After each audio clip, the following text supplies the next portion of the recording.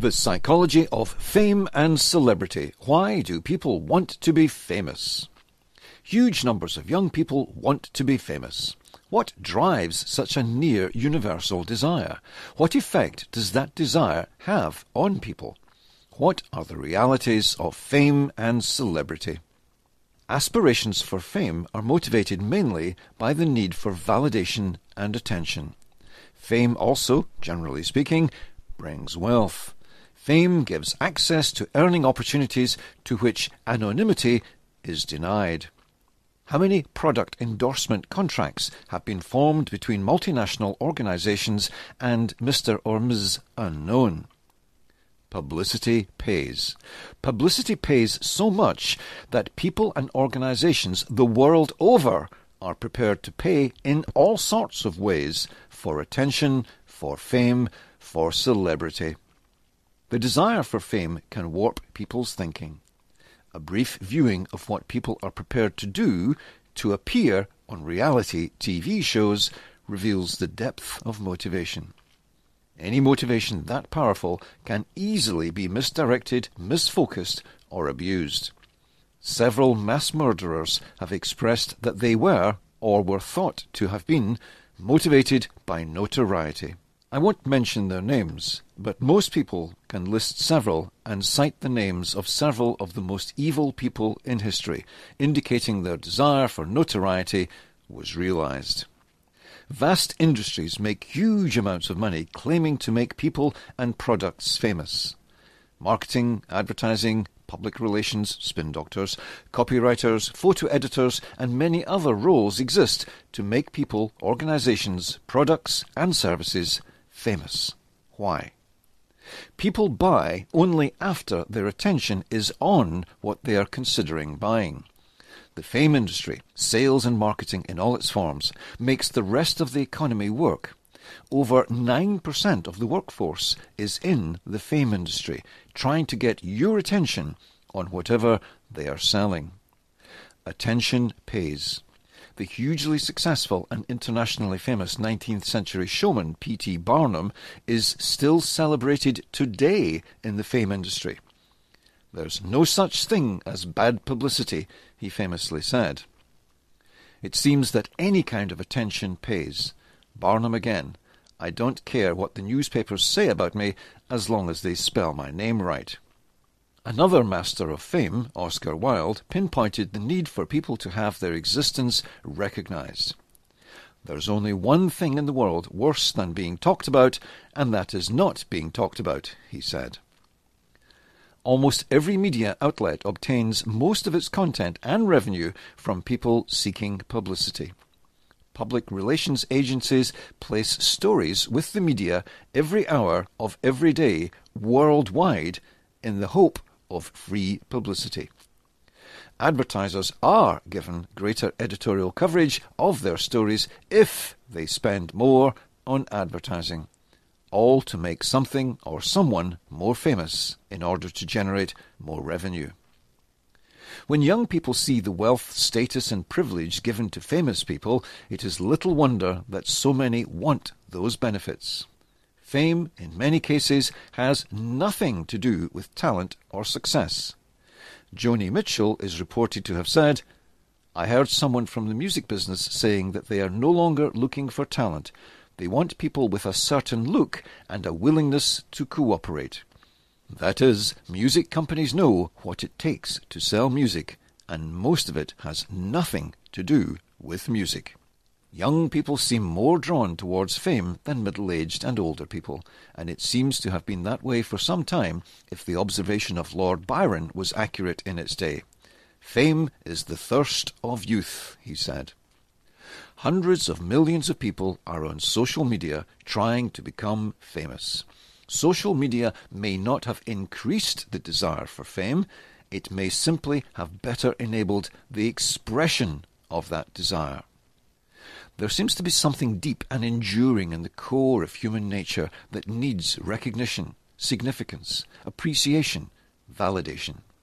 Perhaps we ought to update the ideas of the 17th century philosopher René Descartes from "I think, therefore I am" to "you think of me, therefore I am."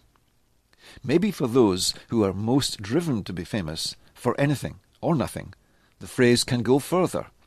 No one thinks of me, therefore I am not.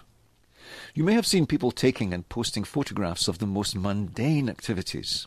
If there is no picture, it didn't happen. Is not just an element of social media culture, it comes from the legal system. Courts worldwide will discount any claims without evidence. If there is no evidence, it didn't happen. That takes us to the dark side of fame and celebrity. Celebrity comes with a heavy, heavy price. As I once expressed to one of my CEO clients, hello fame, goodbye privacy. Brad Pitt famously said, fame makes you feel permanently like a girl walking past construction workers. When people look at the prizes fame can bring, it seems they give little consideration to its cost. For many, the cost is not just a lot, it is everything. If we were to list the number of famous people who have killed themselves just in the 21st century alone, it runs into hundreds. Yes, hundreds. Fame can be toxic for many reasons, not least of which is the hounding by the media, looking for its next story, seeking to expose the feet of clay today of someone they portrayed as walking on clouds yesterday. Please, don't blame the media. It behaves the way it does because of public demand. It is in all of us to look for heroes and role models, and once found, when they inevitably turn out not to be perfect, to seek to bring them down. How many heads of state have been elected on the basis of telling people what they wanted to hear, only to fail to deliver on those same undeliverable promises? Fame can be toxic from within, too. Humans are all too tempted to believe their own hype, or the hype created around them, and when they cannot live up to it, the mental ill health seeds that have previously been sown sprout as poisoned ivy. Joni Mitchell described the gulf between the hype of fame and its reality rather concisely. Fame is a series of misunderstandings surrounding a name. In the decades I have been coaching, I have worked with some amazing CEOs, any one of whom would have made a brilliant head of state. None wanted it. Why? They wanted to serve, to deliver, and do what was right, with integrity, without any fuss, and certainly did not want fame and all that goes with it. In fact, to many, fame would have made doing their job harder, and accordingly they turned down almost all media requests for interviews. That is the modern application of ancient leadership wisdom. 2,500 years ago, Sun Tzu noted, "A good commander is benevolent and unconcerned with fame." In my experience, the most skilled people in many fields are hugely more effective than those who are in the public eye. Indeed, they may be so much more capable because, instead of seeking fame, they spent that time becoming more effective. People react to fame in very different ways. Fame doesn't fulfill you. It warms you a bit, but that warmth is temporary, said Marilyn Monroe. Woody Harrelson, "It's an odd beast, fame. It's got multiple personalities." Fame is like a VIP pass wherever you want to go, said Leonardo DiCaprio. What explains fame? No one can be famous unless others are talking about them.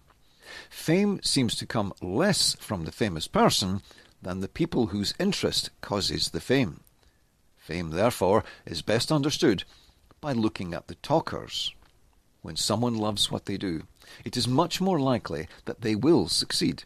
Why? They keep going, buoyed by their passion, getting better and better long after others have quit. It is also more likely that people around them will sense both their love of the field and their performance level and start talking. Those are some of the precursors of talent-based fame. However, it is not the full picture. Some people are the best in the world at what they do, and no one pays any attention. For example, somewhere in the world there is someone who is the best at keeping the sewage system in their area working as well as possible. They are not famous. Talkers don't talk about them. They remain underground, excuse the pun.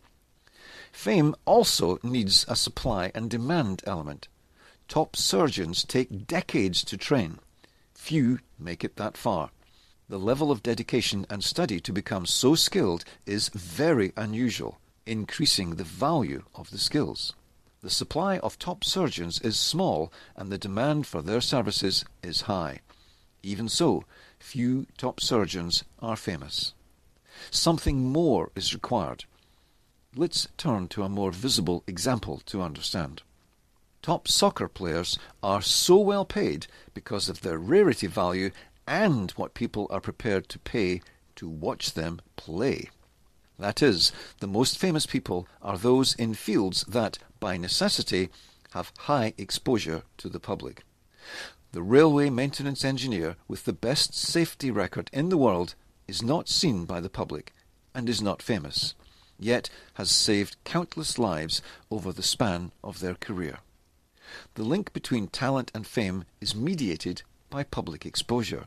Hence the reason so many people and organizations spend so much time and money trying to get public exposure. Some fame is luck-based, for instance, lottery winners and people who are in the right place at the right time. Some people are famous because they received publicity after their press release came out on a slack news day.